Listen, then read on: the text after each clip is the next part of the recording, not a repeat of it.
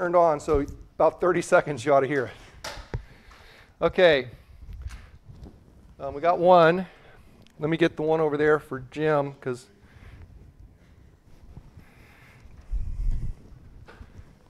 all right, it's coming. Do we know who's in this live stream?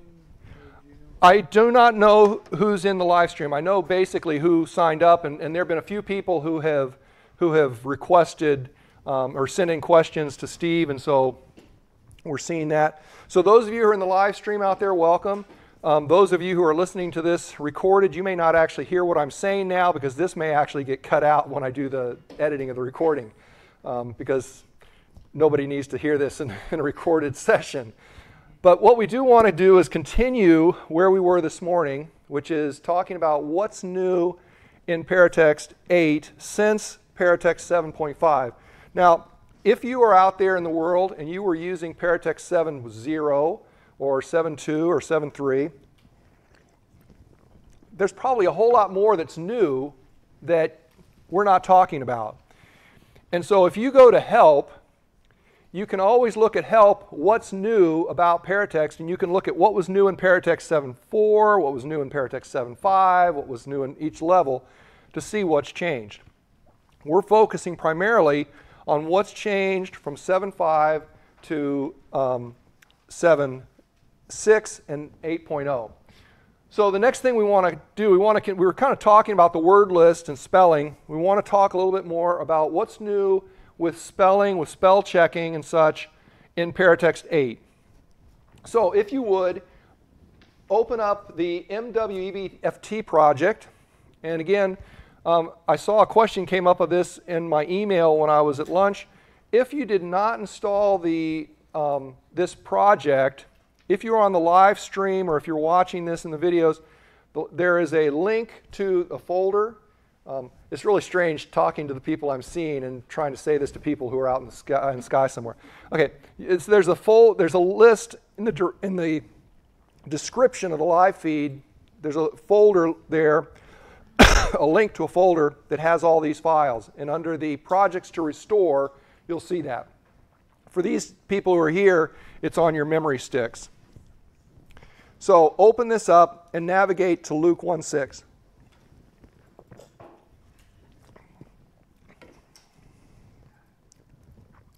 So I'm going to flip back to Paratext so that I can do the same thing.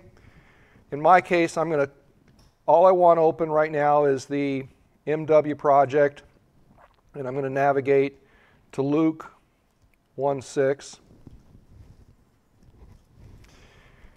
Okay, and in my case, I'm going to go ahead and turn off the highlight biblical renderings view just so that I get kind of a clean window. So I'm in Luke 1:6, and I have my MW project. Everybody with me? Okay, so what we want to do is we want to turn on spell checking. Spell checking has been available in earlier versions, but we're going to turn it on here. There's a little icon that says ABC, display spelling, or you can go to checking, display spelling, either one of those two. So we're going to click that and turn it on. When you do that, Paratext is going to go through a whole bunch of stuff and prepare the spelling. So you want to click on the icon that says display spelling. Display spelling, there's a little icon, or under checking, display spelling.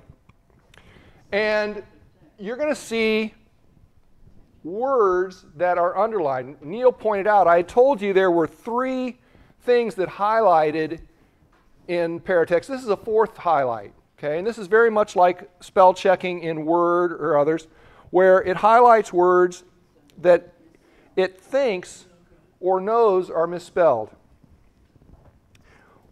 If you have not done any work at all in the word list, then it's going to underline everything, because everything's unknown. Except it doesn't underline everything. What it underlines are the ones that it thinks the most likely are misspelled. And this is no different from what's happened before. So right-click on a word, right-click on one of the words in 1/6 that's underlined. Actually, in my case, I only have one that's underlined. So right-click on that word that's underlined, and what happens? You get a correct spelling dialog. Okay. So if you right-click on a word that is underlined, it brings up the correct spelling option. And so you've got a couple, we'll talk more about spell checking later, but you got a couple choices. Is this word okay, or should it be something else? If it's okay, then you can just mark that it's okay and just click OK, and you're done. And when you click OK,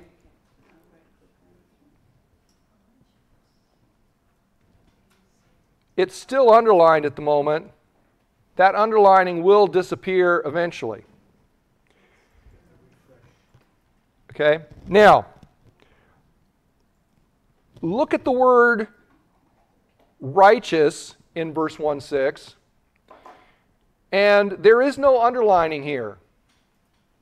But right-click on it. And this is what's new. What's new in Paratext 8 is that you can get to the spell correction window from the right click. In Paratext 7, you could only get to the spell correction on words that were underlined. And if it wasn't underlined, you couldn't get to the spell correction. Now, you can spell correct any word. Okay? So, righteous isn't underlined, but you can right-click on and click spelling, and it will immediately bring up the spelling options, and you can decide what you want to do. Now, it's not written in there, but in this case, if I look, I see the word righteous 297 times, so I could simply, right-click that, choose that as the right spelling, so now that's going to be my correct spelling, click OK, and so now I have indicated to the word list that that word is spelled correctly, even though it wasn't underlined.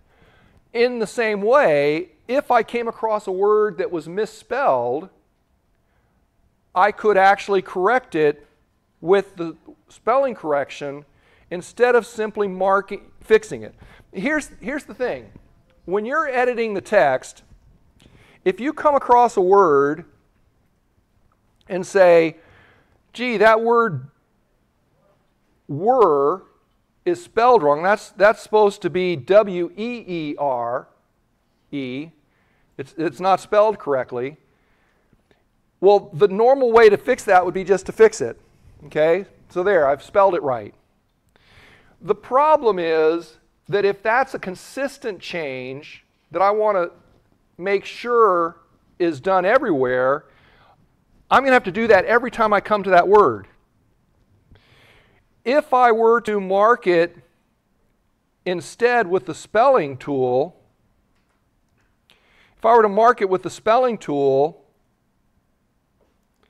and say the correct spelling is W-E-E-R-E, now it's going to actually give me the ability to correct all 2,717 of those as I go through. Now, here's where you got to be careful. Okay, when you're making changes, you may not want to change all 2,717 of them. Maybe this one is supposed to be where, you know, or the kind of the issue of 4 and 4 and 4, or, you know, 2 and 2 and 2. So you have to be careful with spell check and correction, word list. But as you're going through this, Paratext now gives you the ability to correct words right as you're there. Okay, so this spelling comes up. Now, spelling only comes up if you have turned on spelling.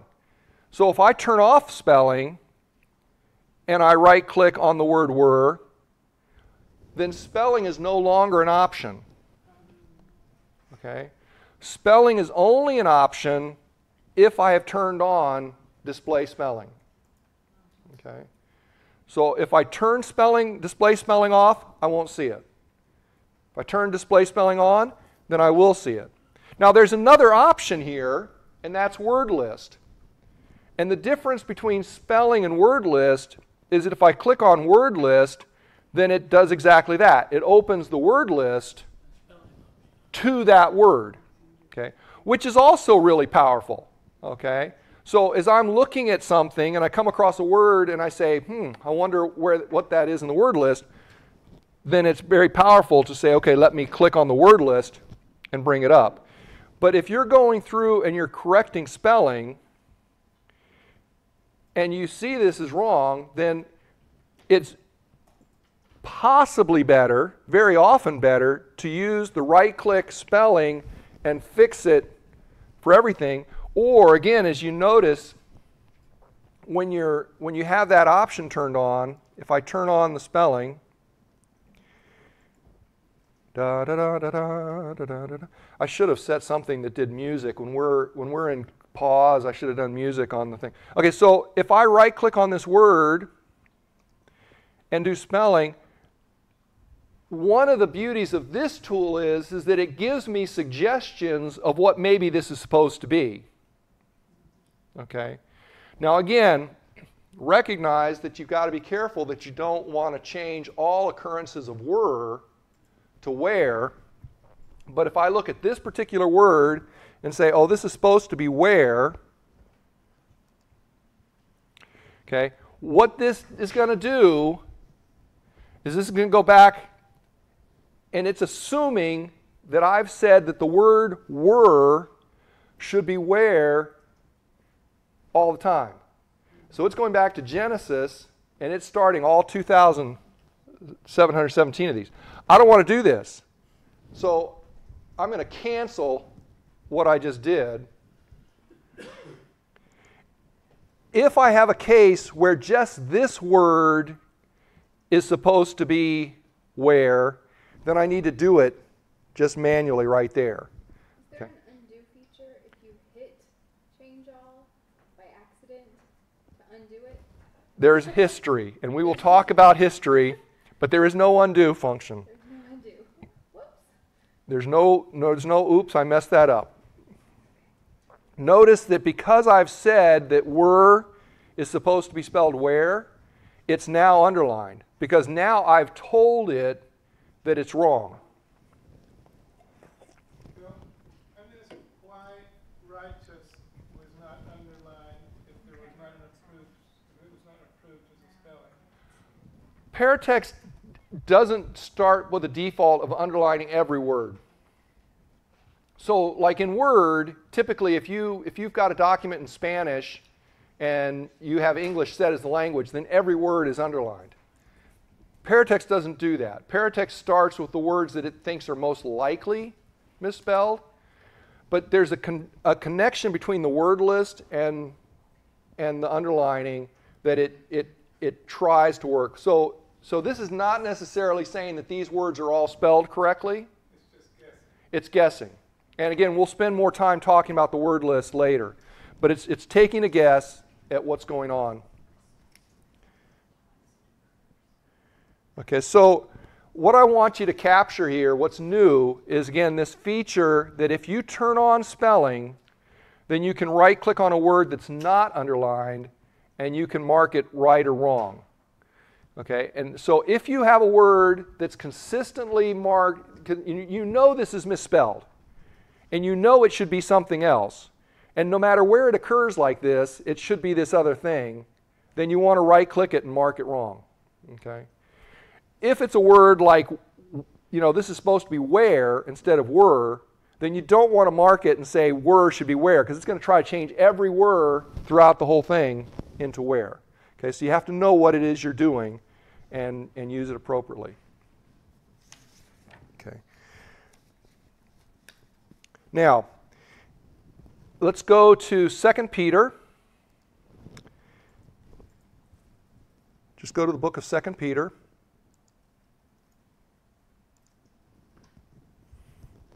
And I'm going to turn off my spell checking.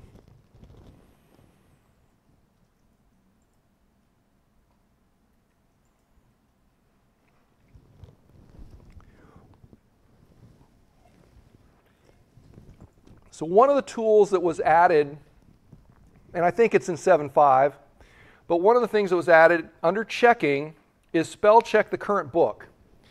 This is a really useful tool if you're working in the book of 2 Peter and you just want to spell check this book. You click spell check current book.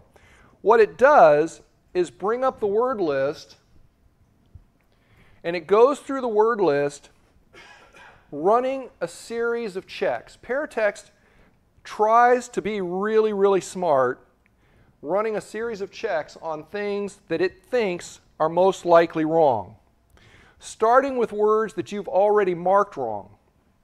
Okay? So in my case, I marked the word were and said it's supposed to be where. So you can see over on the far right that it's got that the X is marked, is highlighted. So I've already said that word's wrong, and I've said what it's supposed to be.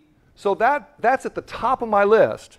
Okay? When it spell checks this word book, it's saying this is most likely wrong. Okay, this was there in 7.5. Okay, if you never used it, this was there in 7.5.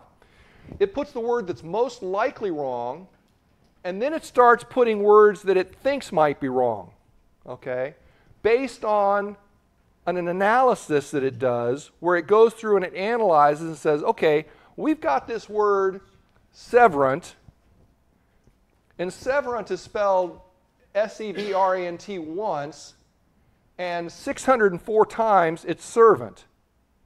So it's saying, gee, statistically, I don't think that's right. Now, if it's correct, then you would simply click on the check mark and say, nope, severant's right. That's the way we say a severant in, if he's in the book of Peter,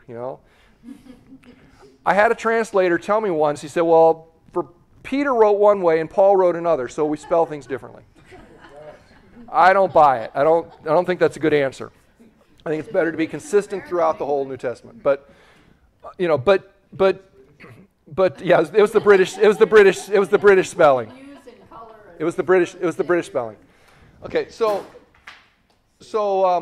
but it puts the word most spelled. Again, this is the way spell check worked forever. There's nothing different here. Okay. And we're going to talk more about this process later. And we're going to spell check. We're going to correct this. Don't correct it all now. That's going to be your job later to correct it. But what's different about Paratext 8 is this. If you go to Tools, Spell Check, it used to be in 7.5 there was a single entry, spell check. That's all you had. Now, if you go to spell check, what you have is a whole series of possible checks you can do. Okay? These checks are based on words that are marked unknown or incorrect. If you were to go to your word list and mark every word correct, then it wouldn't find anything here. Okay? It only finds things if they are unknown or incorrect. So this is a tool you want to use before you go through and mark everything right. Okay. One of the questions that came up earlier was about capitalization. Okay. Well, one of the individual checks you can do is missing capitals. So the spell check current book just ran everything. It just ran it all.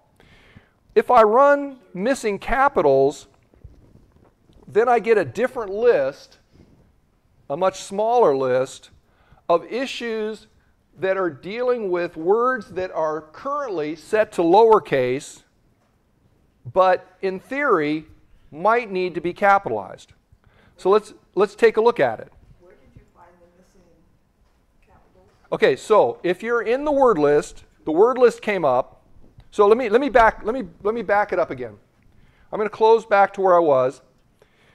I'm in just my main window, and I have my project, and I click checking, spell check current book. And when I do that, it opens up the word list. Okay? in the word list, there's a tools menu. And this is where it gets confusing because they say open tools. Well, this is the word list tools, not the main tools. In the word list, there's a tools menu. And in that tools menu, there's a spell check. And that spell check has a whole bunch of choices. And one of them is missing capitals. With me? Okay. So, amen. Should amen be always capitalized? You guys are the translation team. What do you say? How many say yes? How many say no? How many don't care? Depends on the context. Depends on the context. I got one person who says it depends on the context. David, you said no. Depends on the context? This is the beginning of a sentence. Okay. So in that case, amen is fine. Amen is fine. So I'm going to just click and say amen is okay. I'm going to click on the green check box and say amen is okay. What about God? Should God always be capitalized? No. Okay. Now, here's a place where I agree. God should not always be capitalized. Sorry, Lord.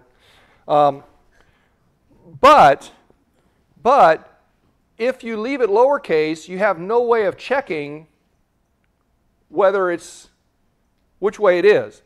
Now, you can do it by just looking for all the ones that are lowercase and see if they're right.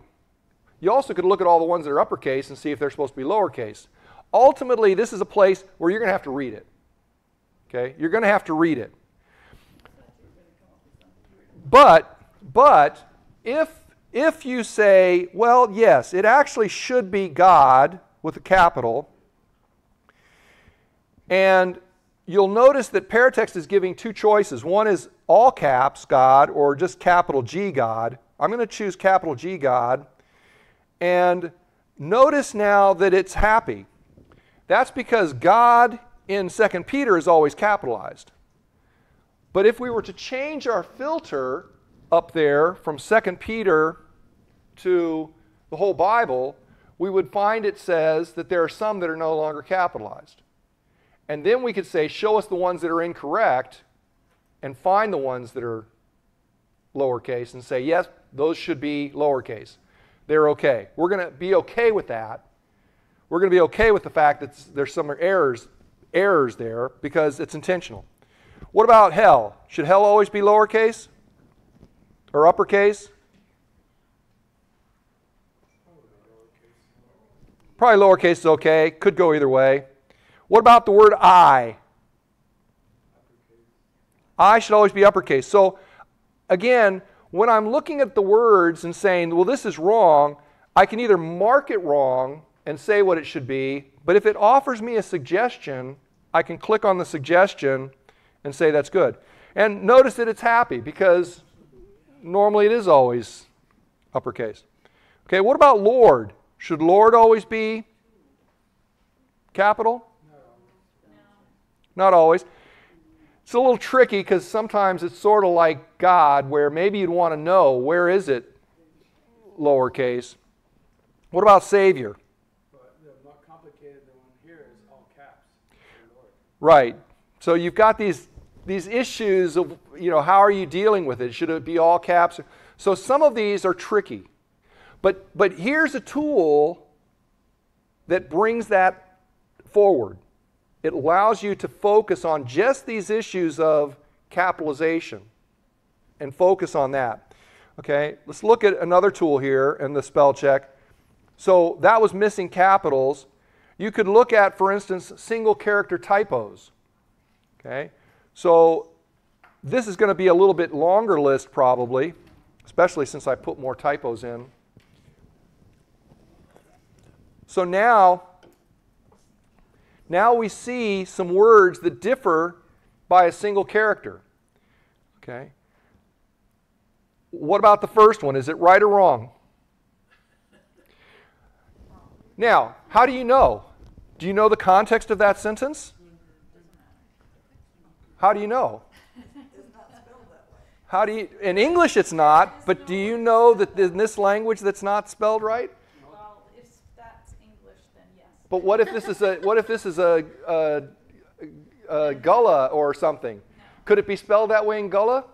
You click on the word once to see the context. Thank you.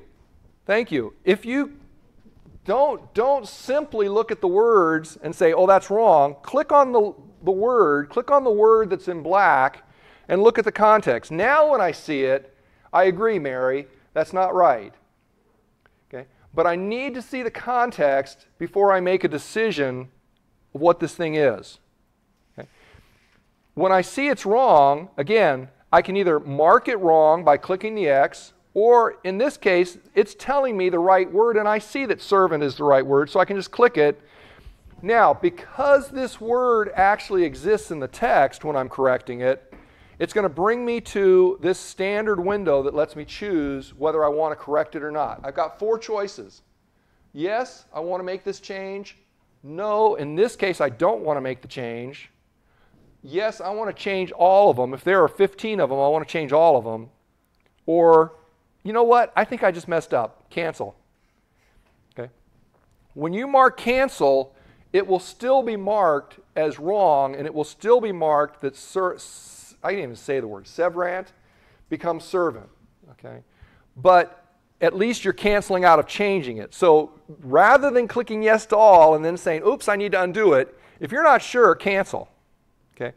But I'm sure that that's what it should be, so I'm going to say yes.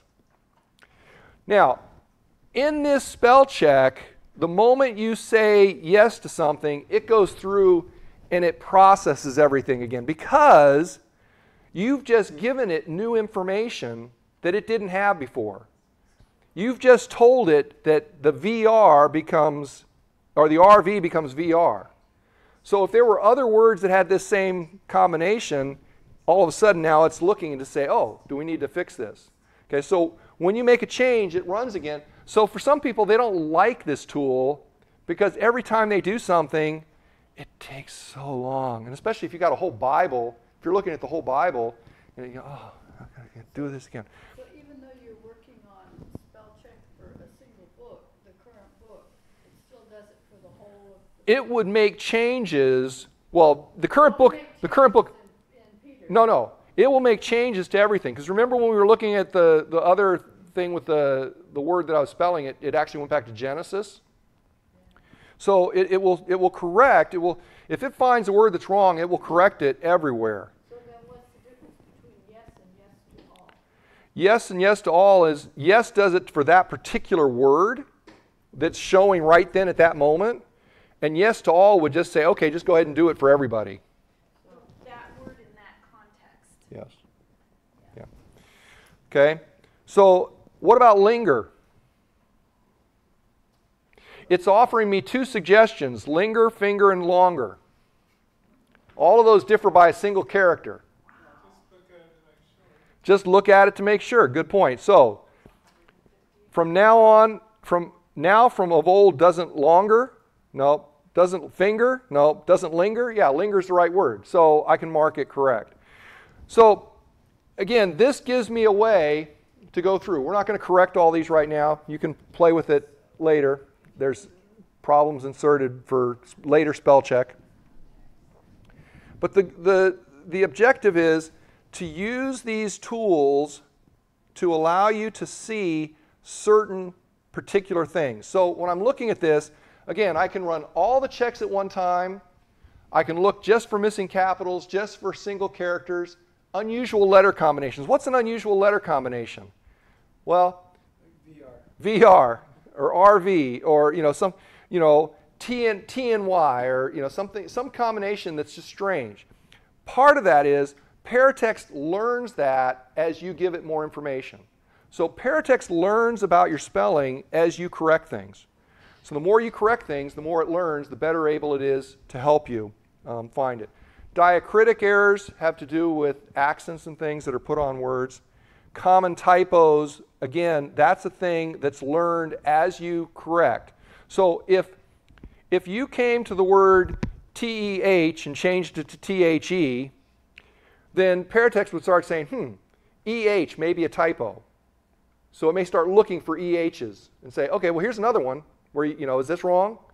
So you correct that one to HE and says, okay, so that's common. So common typos are something that as you correct things, Paratext says, okay, well this is the way you've corrected it, so this probably should do it. This is why it's better to make corrections in the spelling or in the word list so that Paratext can learn what the right spellings are and it can help you with other words than for you just to go to the editing and just change it. Especially if you know you consistently type something incorrectly. Like sometimes I find myself always putting in an H in with, W-H-I-T-H, and it's just a typo. Yep. And so if you correct it enough times, Paratext will start figuring that out. Mm-hmm. Fix it for you. Or at least point it out to you. Yes. I was wondering if this might be a feature request. If they could highlight the part that they're, like apostle, that they're highlighting some combination in there that, because some people just go so fast that they don't say, oh yeah, I should have looked at it closer. And they just say, that looks fine to me. And they're maybe have trouble with dyslexia. Well, this is one of the reasons why they offer you these pairs. They're not just putting the word APOTSLE up there. They're putting it in conjunction with a suggestion. So in this particular view, they're always offering you a suggestion as to what it should be. And so, highlighting it's tricky.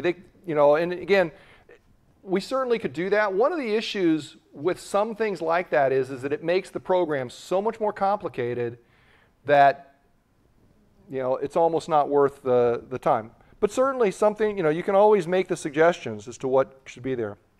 Okay, so we're looking at these. So all these choices are available. But again, if you say, you know what, I just want to check everything, then you hit all checks, and it's going to go out, and it's going to give you this big old list of a bunch of words that it thinks are wrong, and you can just work your way through that. Okay, so as you're spell checking, now, notice that it's only telling me at the bottom, telling me there are 9 words. The way this tool works is that when you finish down here, you come to a nice thing that says, more items available. Okay? So Paratext doesn't try to give you 500 words at once to work on. It gives you 9 or so words and says, okay, fix these. When you're done with those, you click more, and it says, okay, here's some others. Okay, here's some others. Again, it's looking at the words that are most likely misspelled. It's trying to find the ones that have the most reasonable chance of being misspelled first. And then it's going to gradually work to ones that are less likely. And then you start getting to ones and say, well, no, these are all right. Correct, correct, correct. Okay.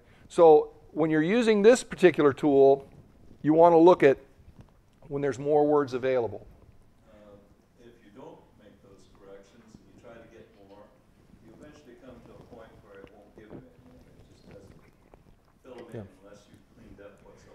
You gotta work on some. Yeah, you gotta work on some.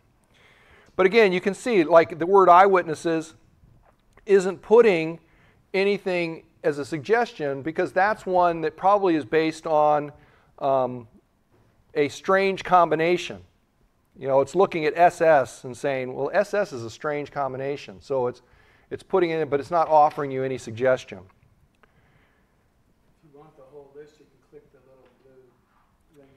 Right, and so we are currently up at the top. It tells me we're in spell check all checks. So it's telling me what we're looking at.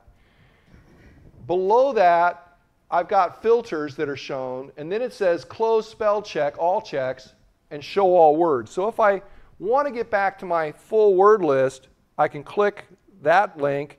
That takes me back just to the regular word list. I still have a filter on. I'm still looking at 2 Peter, and I'm looking at incorrect and unknown words, but I can get around that. Now, while we're looking at this, one of the things that opened up when I did all checks was this view of the morphology. Okay. So the morphology kind of opened up automatically, but this is another new feature in Paratext 8 that I can actually spell check by morphology. Now in Paratext 7.5, I could check the morphology. I mean, the morphology was available to me. Would somebody like to give a brief, what's morphology? Part of a word is less than a whole word. Okay. It means breaking a word down into parts. breaking its word into its parts. So when we talk about the morphology of something, we're talking about breaking it into parts. And they're meaningful parts. And they're meaningful parts. Well, so like a chord, and the ing on the end of it has a meaning, you know. So, you know, when we break words apart, we break it. And some of our languages are very glutative. There are lots of parts in them. Others are you know, basically just individual words. So how much morphology you have kind of depends on your language. But one of the things that happens in Paratext 8 is you have a feature called spell check by morphology. So if you go to Tools, there is a feature there that says spell check by morphology.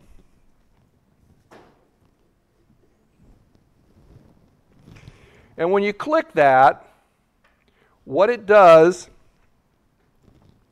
is it shows us the morphology of the words. I'm still on 2 Peter. I'm going to switch this to all books just so I get more data.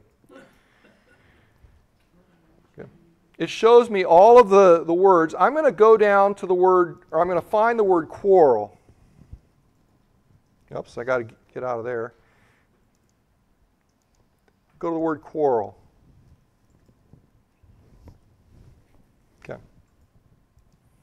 Okay, so when I look at the word quarrel, I see the place for breaking this up some, for the word quarrel. The word quarrel itself is probably the root. I probably can't break quarrel into anything. So when I'm looking at that word, I would click the checkbox to say quarrel by itself is right. Quarrel by itself is right, but notice that when I clicked that green checkbox, what happened to the other options for quarrel? They already switched off the ed, the ing, and the s because earlier when I had been working on this, I had broken ing off as an affix. I'd broken ed off as an affix. So if I've told Paratext that ed is an affix, then when it comes to another word that has ed on the end, it will know to break it off. That's why it didn't break off some. That's why I didn't break off some, because I've never done a word that had some. Okay? And so, like if I click on the word quarters down here, if I click on quarter, then quarters automatically got broken, but master didn't, okay, because I've never dealt with master. So Paratext requires me to do some work. But if you just click on quart, that would cover quarter too. Maybe, if I, okay. So now, because I'd already clicked on quarter once, quarter is red, it's a guess. Okay, it's not been approved, but it's a guess. But now, what happens is with this spell check, the way this tool works is that it grays out the words that it thinks based on our morphology. Based on our morphology, it says, okay, well, this is probably a valid word. This one's a probably valid word. This one's probably valid. And so it starts to hide the words that we've approved.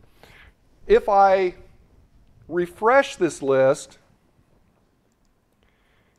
if I refresh the list, now you'll notice, again, I'm still looking at quarter, now you'll notice that those words that the one that I had approved was quarter, but all the ones that the morphology were guessed on have disappeared.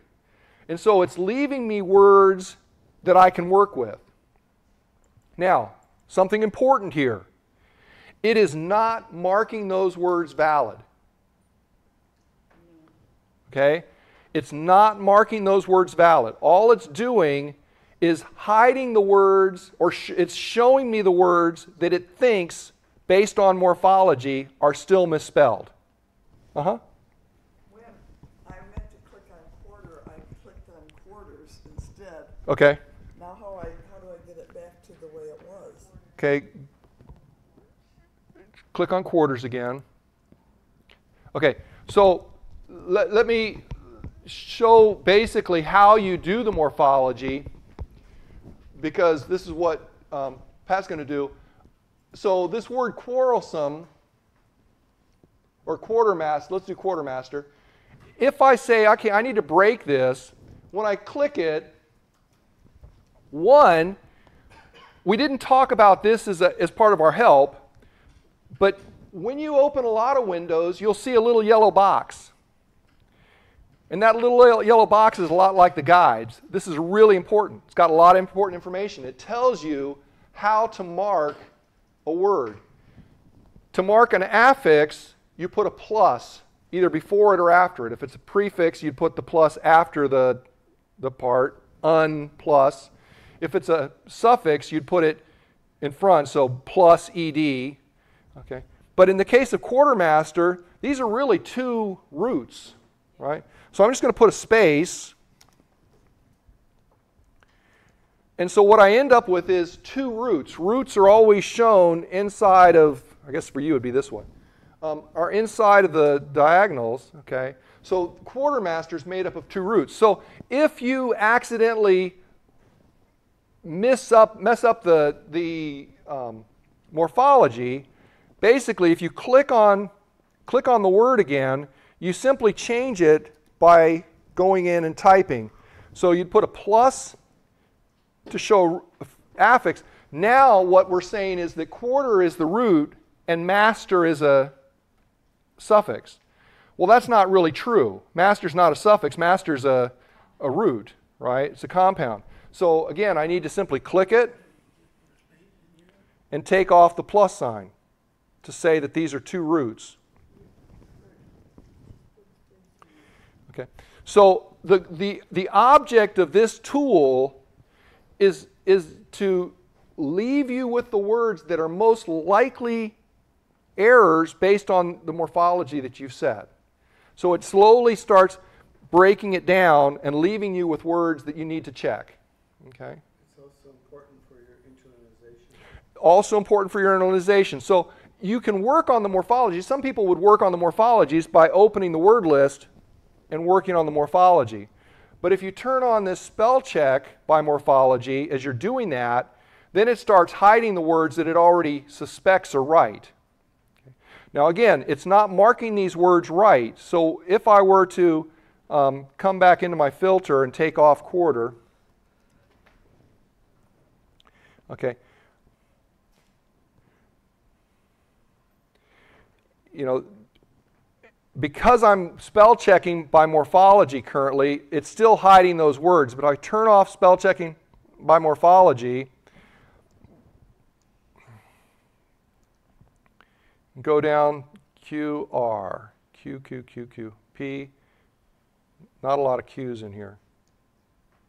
Is there a faster way to get to lower things on the list? Yes, using the filter. Well, actually find. The filter works, but you can also use find or edit, find. So if I put edit, find, and put quarter,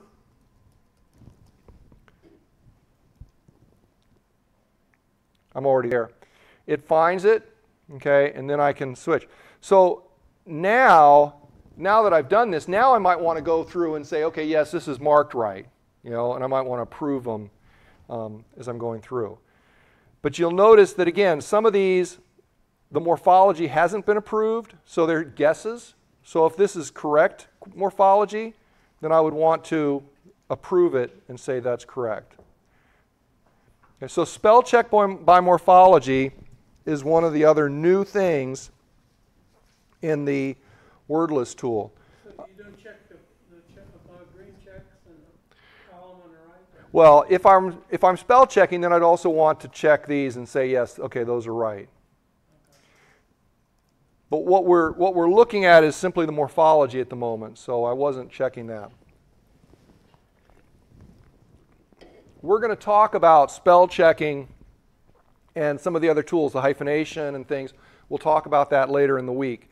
But what I want you to capture is that this feature of spell check by morphology allows you to narrow your list down based on the morphology. So if you've got a language with lots of affixes, then this is one way to try to locate the words that might not be spelled correctly because they don't have affixes that fit in the morphology. I hope that sounded like I really knew what I was talking about.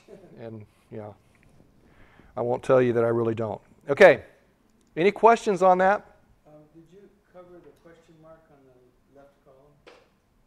Did I cover the question mark on the left column? Discussion comments. So the question mark column, I should have just brought up the word list. The question mark column, this one, which is a place where it allows me to write a discussion note about a particular word. So we did, we talked about that earlier, that I could write a note. So if I'm on this word were, and I say, okay, I'm not sure about that, then this might be a place I'd want to write a note and say, okay, we need to talk about this. What are we going to do about this word? Now, since I happen to be here, this is a place where, what do I do with this? What do I do with this thing? I've got it marked as wrong, and it keeps telling me to apply the correction. I'm not sure this is wrong. So what should I do? Question mark. So one good option is to go back and say, this word is unknown. So instead of saying it's wrong, I'm going to say it's unknown. So that's one option. Is that the question mark you're talking about? Okay. So I mark it unknown. And then the other thing is that I might want to go ahead and double click and add a note and say, we need to talk about this. Okay. I don't necessarily even have to put anything here. I could just put a question mark. If I knew where my question mark was, I could just put a question mark. I need something to create a note. Now I have a note there that, remember, I can filter this for all the ones that have notes to go back and look at this again. Because I've actually got thousands of words that are unknown. Okay, so I've got thousands of words that are marked with a question mark here. This is one that I truly want to discuss with people. So having a note there, even if it's just a question, might, again, trigger for me what I need to do. Well, I just realized I was trying to do what you were doing. I was trying to on my computer, and I realized I couldn't do something. So, could you show us again how to search for a particular word? Okay. I want to see what I'm doing wrong. Okay. There's two ways. Let me go back. I'm going to get myself to where I'm in the word list with all books. And so I have all books on in my filter, and I turned off the special spell check. So I'm looking at the whole word list. There's two ways to get to a particular word. One is with the filter. So if I go to filter text and type quarter, Mine doesn't say filter text. open your window. I did, but it's just blank. It doesn't say anything. Oh, Just a box. it's just a box. Okay, type in it. Yeah, okay, try again.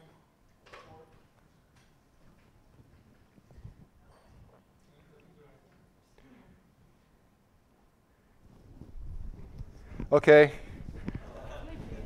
I love computers. I love computers. Close spell check for morphology and show all Yeah, words. close spell check for morphology. Okay, now Still didn't do it. Are you on 8? Are you on 6? 100.6? what version of Paratext is it? It's 8 point something. Yeah, I upgraded to the latest version. And Okay. installed. Okay, well, I'm not sure why it's not, but one way to do this filter, you might want to close the word list and open it again just to make sure it's not set wrong. But So how do you show the words that have notes on it? so to see the words that have notes on it, I would go to the filter and say show unresolved spelling discussions.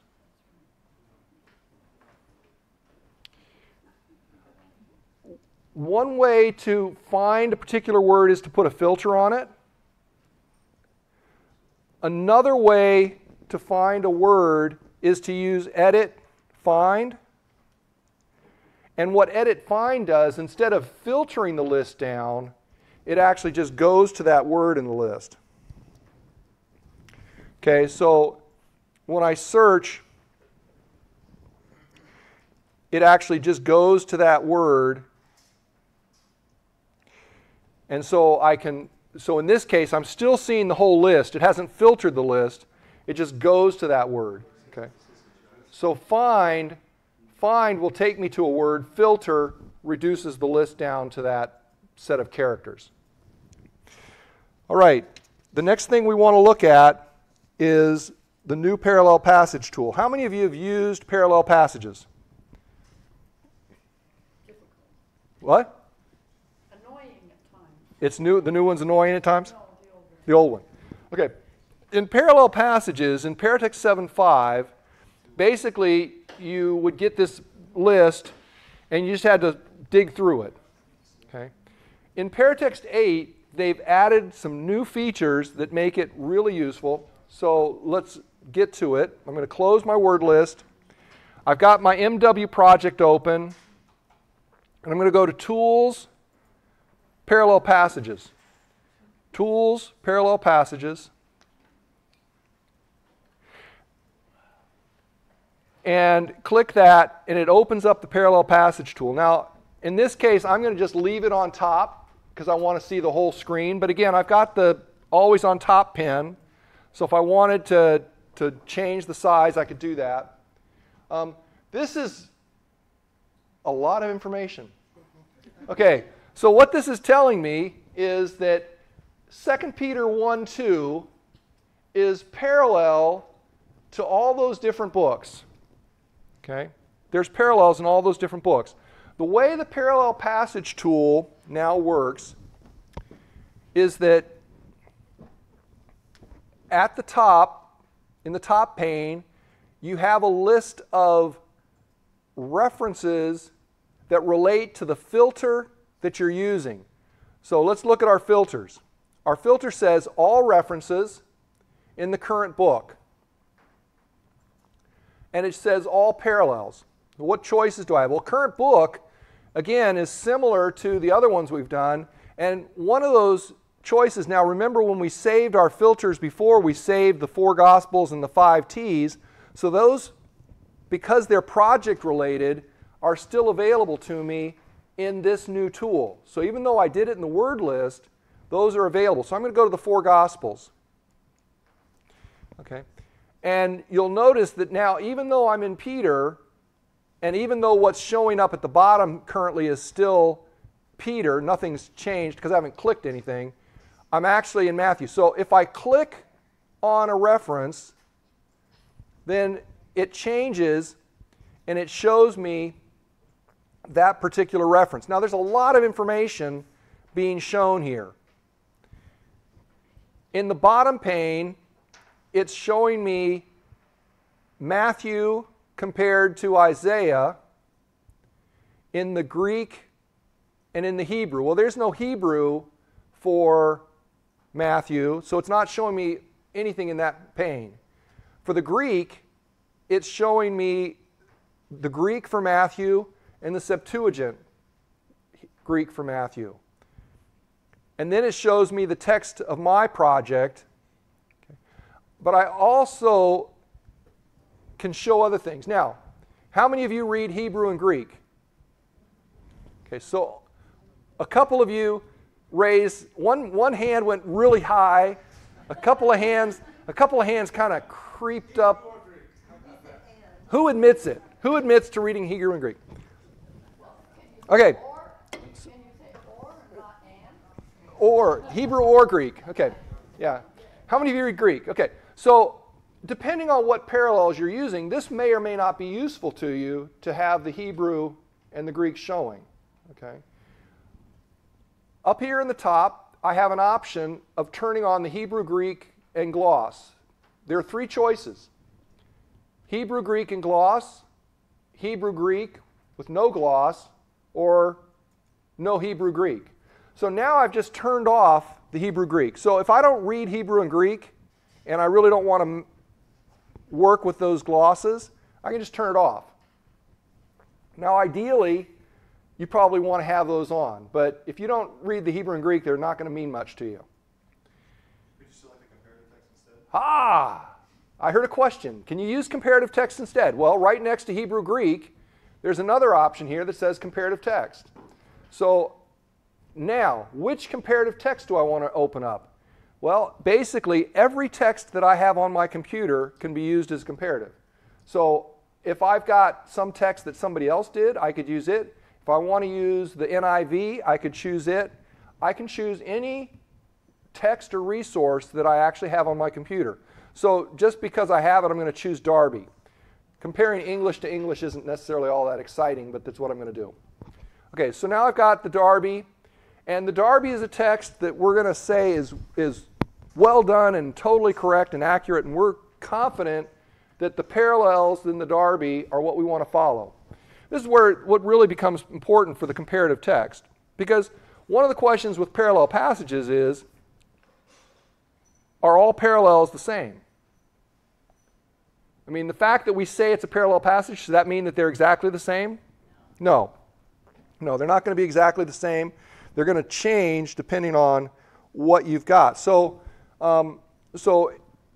what's going to happen is you're going to look at the two texts here and say, okay, yeah, this parallels this parallel. I'm reading this text and this text.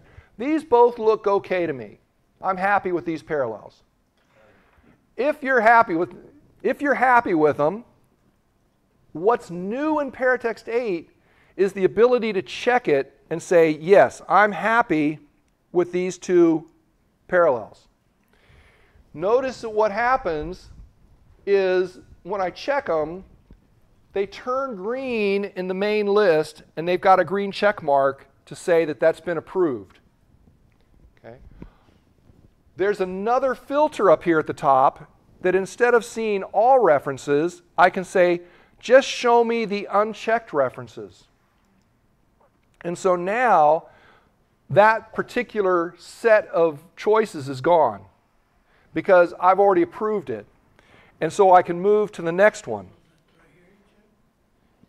And I move to the next one. I say, okay, yep, those look okay. Good. Actually, it doesn't take it completely out of the list yet until I move on. But so I can keep moving down the list and approving the comparison. Now, when I come to one and I say, no, that one doesn't do it. That one's not right. I have the ability to edit the text right here by clicking on the edit window, and it opens up the text. Now, that could mean that what I'm going to do is I'm going to highlight the text here. Okay? So here we have forgiveness, here we have remission, and it looks like it's remission in both. So I'm going to highlight all that text, right-click it, or just do Control-C to copy it, and then go to Edit, and very carefully paste it in. Say OK. Now I've made them parallel. Again, this is a dangerous thing to do. Let me tell you, brothers and sisters, don't do this carelessly. Don't do it carelessly. Okay, it's really easy to go through and say, oh, this is right. Oh, yes, yeah. Boom, boom, boom, boom, boom. Check, check, check, check. These are okay. Good, good, good, good, good. This is a tool that's very powerful. Okay, the fact that these are the same in another translation doesn't necessarily even mean that they should be the same in your translation, because depending on how you write your words, you might have to add a different ending to a particular word. And so this one's going to be a little different simply because it's got a different ending on it. Okay, so be very careful with just saying copy paste. Okay, but this gives you a tool that very quickly you can look at these and say, yes, we've got these in a parallel form.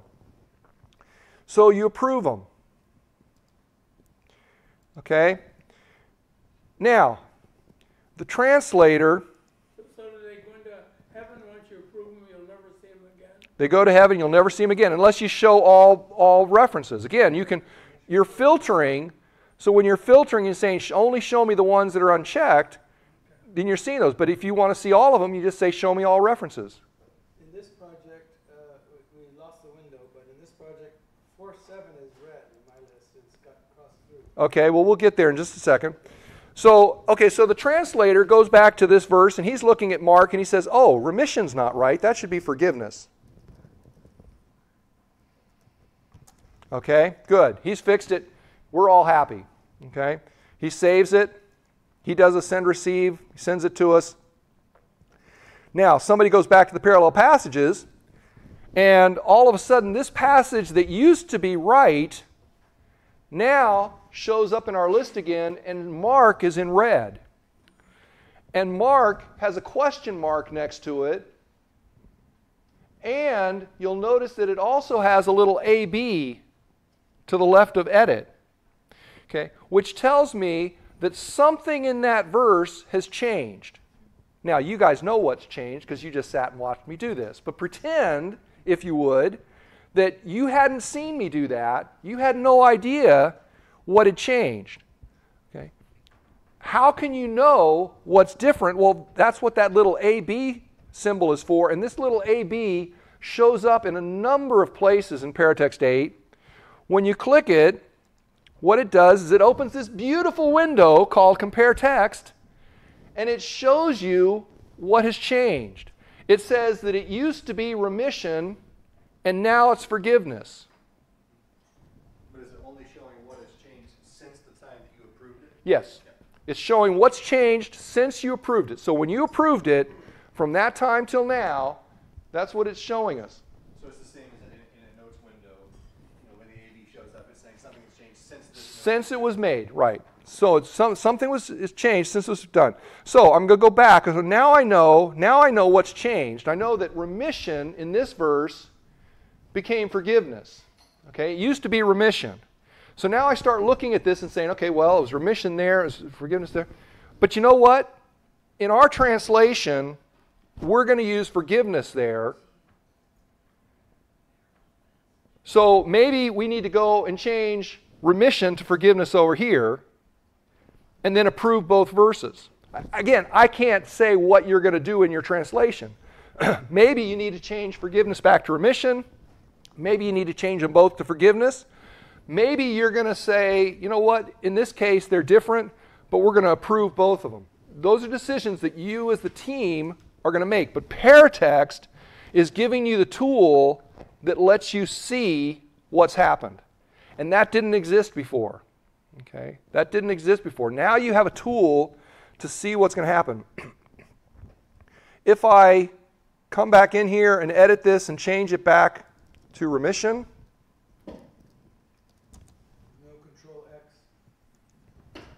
okay, notice that as soon as I change it back, Paratext says, okay, you have it the way you had it before, we're happy. We're happy. Okay. Is an undo? Undo exists, but I'm not sure if it exists there. Again, one thing you can do is try. One of the things that happens, when you have a question like that, just try it. See if it undoes. If it doesn't undo, then it probably doesn't exist there. Undo does exist. Undo does exist in some situations, but not always. Okay, now, you'll notice that there are some places like Matthew 4:7 where it's got the verse in red and it's got a line through it. And it's got an X on that reference. Okay, so I'm going to go to edit to see what's happening. And when I go to edit to see what's happening, I notice that verse 7 says 7 Jesus. You got to say it really fast. 7 Jesus. It's not 7 space Jesus. It's 7 Jesus. And there is no verse 7 Jesus. If you remember when we were looking at the project plan, it said there were some errors in chapter verses. Before I do anything else in Paratext, I should make sure there are no errors in the chapter verses. Because what happens is things like this, where this verse, there was an error, and this verse doesn't even exist as far as Paratext is concerned. So my word list isn't checking it. My parallel passages aren't checking it. So before I did anything else, I should go back and clean all that up. Again, we're going to deal with that later, but that's why it's happening. So if I fix that verse and make it 7 space, now all of a sudden the verse shows up. Here again, highlighting would be wonderful. The challenge, and this is where it does highlight it if I run the check.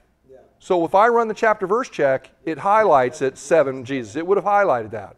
Okay?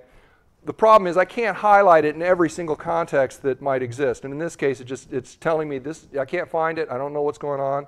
But so this, again, I want to just stress, for those who are working in Paratext, that the first thing you need to make sure is you have no problems with your chapter verses. That's just essential, because if you have problems with your chapter verses, then nothing else really works the way it's supposed to. I was just going to say that's the importance of making sure that, that's why in the program plan thing, you can't go on to the next stage until that is done. And it's done. And that's why you want chapter verses need to be checked early on.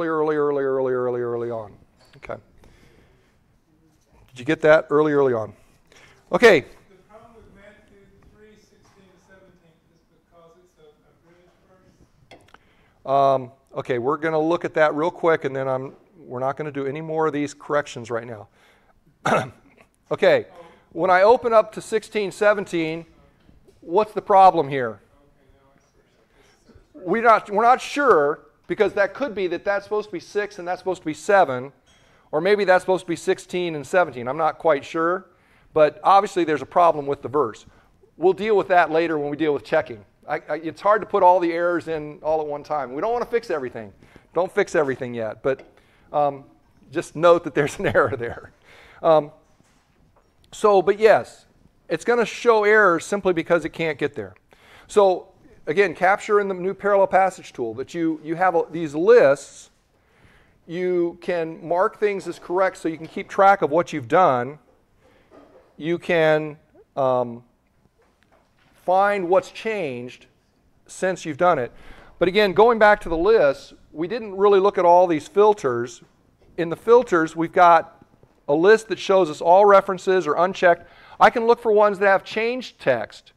So rather than having to look at the list, I could say, show me all the ones that have changed text. Well, none of my problems have changed text anymore. What about missing text? Here's a bunch of them that have missing text. Okay? So by this method, I can find all the ones that have missing text. When I'm looking at the parallels, I can choose every parallel that exists, or I can say, only show me the New Testament to New Testament parallels, only the New Testament to Old Testament, Old Testament, or Synoptic Gospel. So I can choose which set of parallels I want to look at, okay, and be more specific about finding a particular set of parallels. And I think that's as far as we're going to go in looking at what's new in the parallel passage tool. Any question here? Comment? Yeah, a question. In our Nirvana Bible, we had a little story there going on where it told about something that happened, and then it backed up and said this happened because these things had happened before. But in the actual Nirvana, for them to understand it, you had to put it in sequential order. So we took the passage, the verse numbers out, and put this is from 6 to 20. Right. So you're not going to be able to use the parallel passage tool very easily because you don't have some comparative text. So what would happen is if someone else was going to do a Bible in Uganda that was based on the Nirvana, and you were comfortable with their parallels, then he would open up your text as comparison and say, okay, 7 to 20 should have these parallels. Okay? But again, it's probably less helpful if you've done a lot of resetting and remote moving things around. It's not. Yeah. But again, one of the things is to take your text. Sometimes you don't want to take a text that you've already typeset and run it through this because you go, oh, how did we miss that? Oh, what? Oops. Okay. But sometimes it's helpful to look at the text you know and to go through this process. Okay, we got time for a couple more items here. I know some people have to leave at 3. One of the new things in Paratext 8 is the way Paratext 8 uses, whoops, I didn't mean to close Paratext completely down. The way Paratext 8 uses references. You've always been able to put scripture references in. I mean, obviously, you know, you've got scripture references. There's a couple places where they're very common. One is in the parallel passages, in the sense that when you're in Matthew, for instance, or in the Gospels, and you're in Matthew, under a section on the prodigal son, it says Mark 3, you know, 15:2, and it says parallels to those other passages. Okay, those references, when you're in 7.5, don't do anything, but in 8, they actually become live. So let's open up this project again, which is open, and let's go to Mark chapter 3.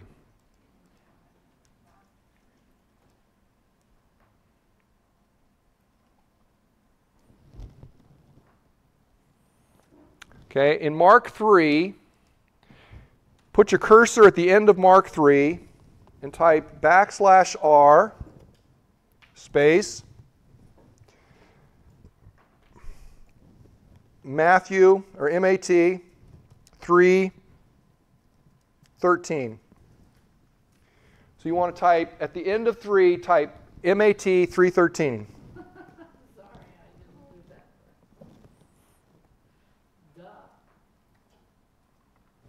Okay, so you're going to type MAT 3:13. I'm going to turn off my highlight invalid characters now because I don't want it all highlighted in invalid characters.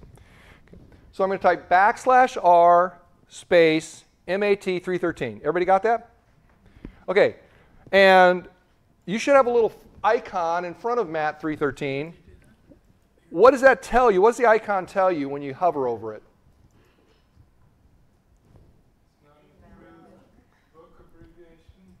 Okay, invalid book, is that what it says?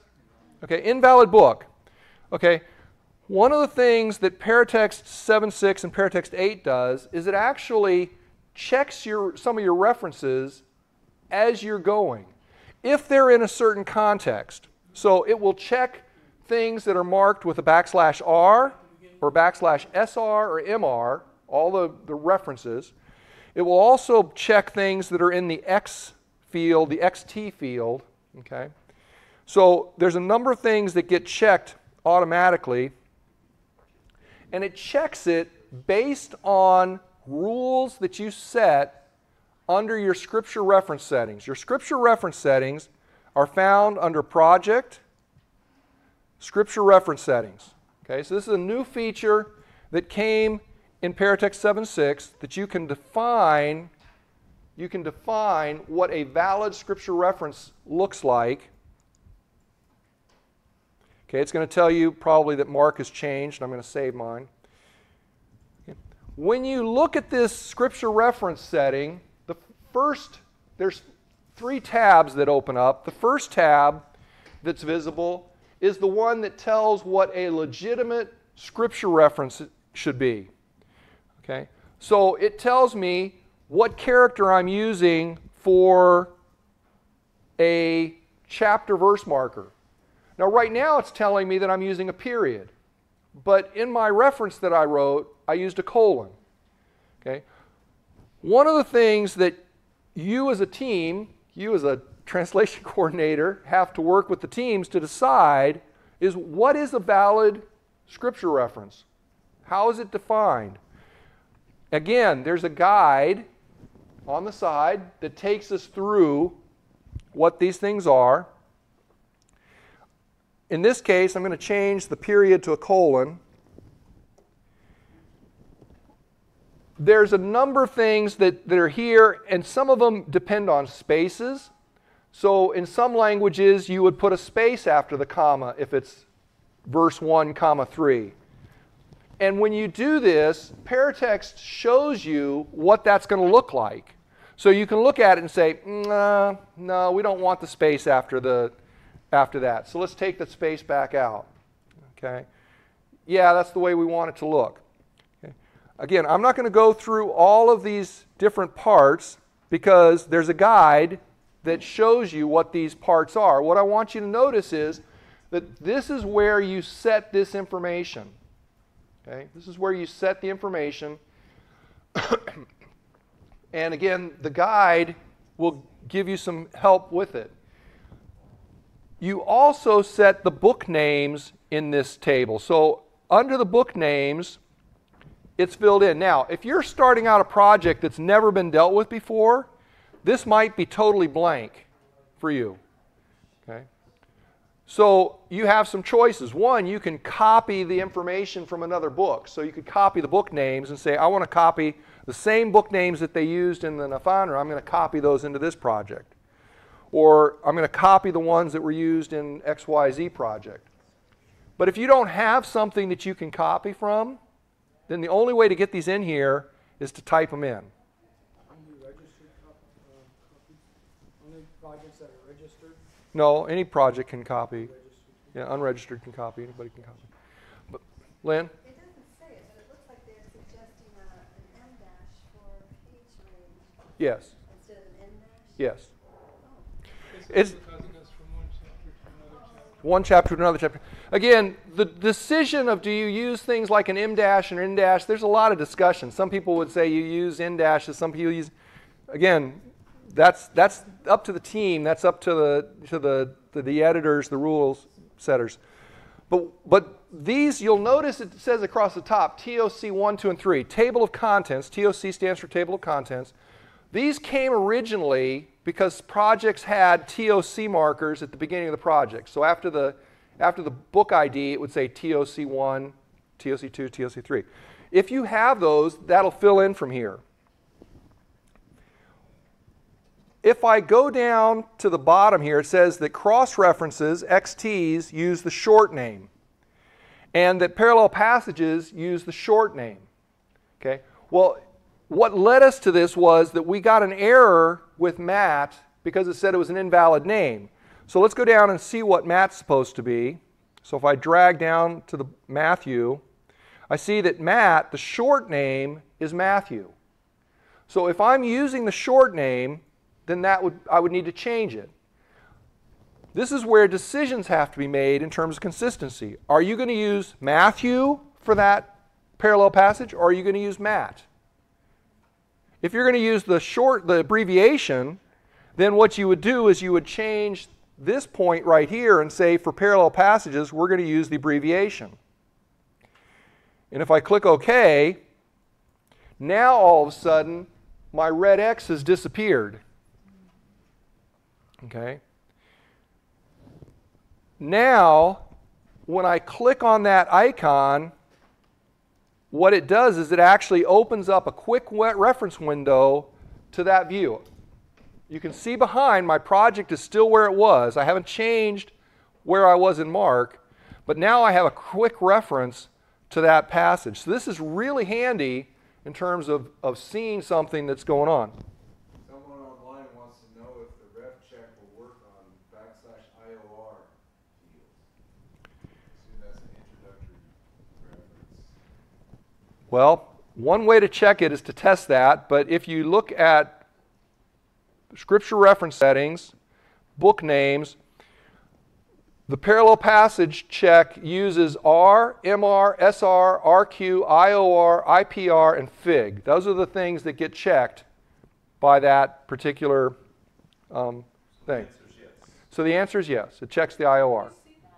What? Where are you reading that? Right down here where it says parallel passage references use R, MR, SR, RQ, IOR.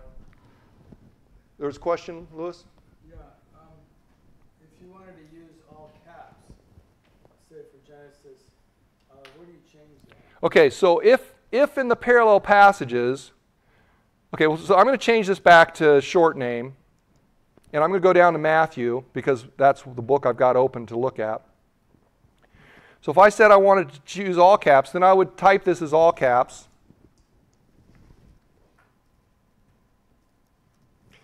Okay, now when I go to Matthew,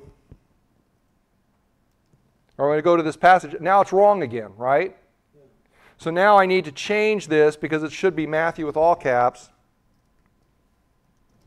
Now when I type in Matthew with all caps, then it corrects itself and says, okay, that's good. That's the way it's supposed to be. So it goes through the references for me, and it verifies that this reference is actually correct. Okay. Okay.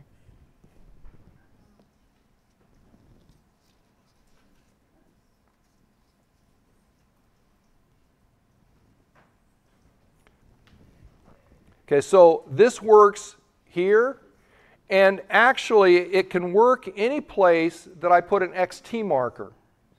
So one of the things that happens is if I put in a cross-reference, so let's say I wanted to put a cross-reference here to this, in this verse, and said this is a reference, cross-reference, this is a reference to Matt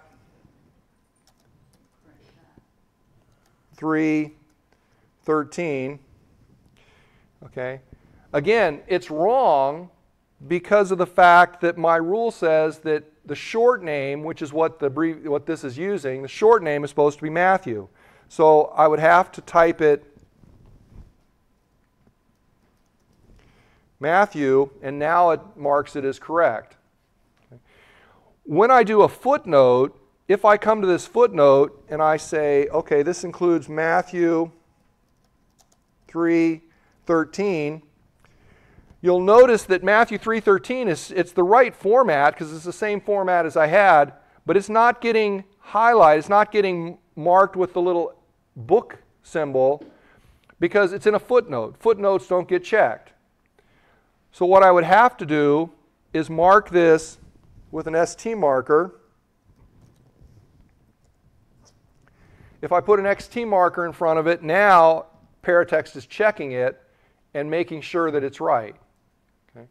So one of the things that's new in Paratext 8 is this ability to use this reference check that's actually going on all the time, okay, to verify that this is a correct format. Okay, but it only checks the formats if they're XT or the R series of markers. Those don't have to be the same. You could use abbreviations for the XTs, and you could use the short name for the parallels. You can do it however you want, but it'll check to make sure they're consistent.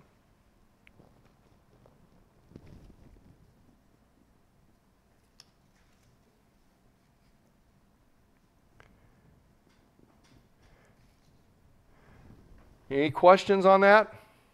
I'm going to show you one last thing before we break for 3 o'clock. And this is a feature that I'm pretty sure is new in 7.6. It might have been there in 7.5. But that is the ability to insert a whole series of cross-references into a project. So in this project,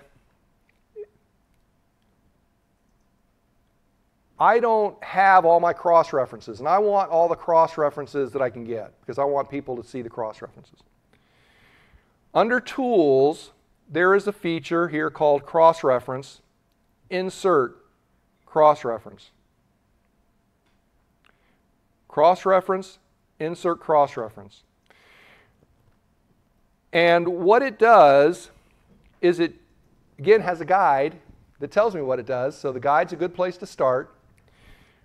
But what it does is it allows me to select a file from a choice, and the current choices that are there are the UBS New Testament list, the UBS New Testament and Old Testament list, or the UBS New Testament, Old Testament Deuterocanonical list. Okay? So there's 3 lists of references. Okay?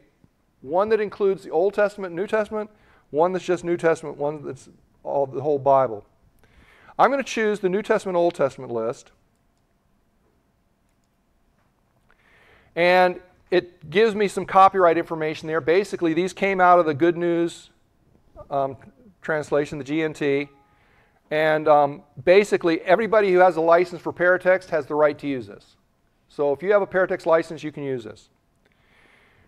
There's several choices here. One is delete all existing cross-references.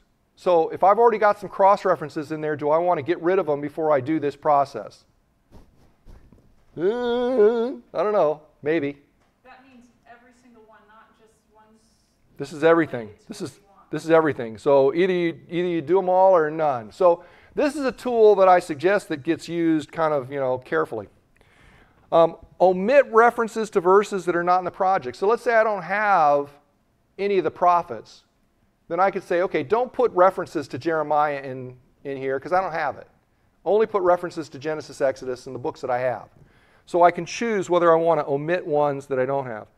And add a colon to the XO field. That means at the end of XO, some languages, they say 318 colon.